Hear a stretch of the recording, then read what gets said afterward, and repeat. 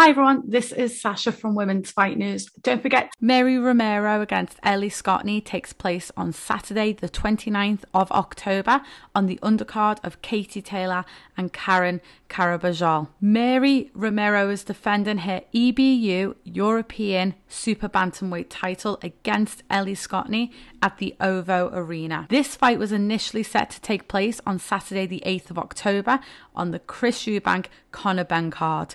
But of course, Conor Benn failed that drug test, leading to the entire event being cancelled. Ellie's record is 5-0.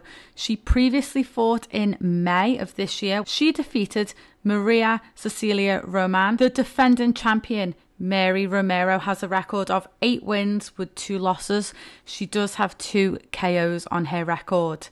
She won this belt back in January of 2020. Since then, she has had 2 successful defences. The first one coming in 2001 against the British prospect Amy Timlin, whose corner pulled Amy out in the 8th round.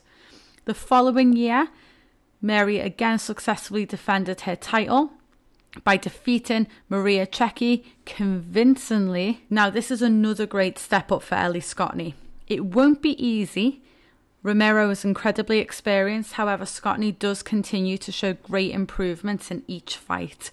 Her last fight was against a former world champion in Roman. She went on to win that fight convincingly. She used her jab to dictate the fight and the pace and showed great footwork when moving in and out of range.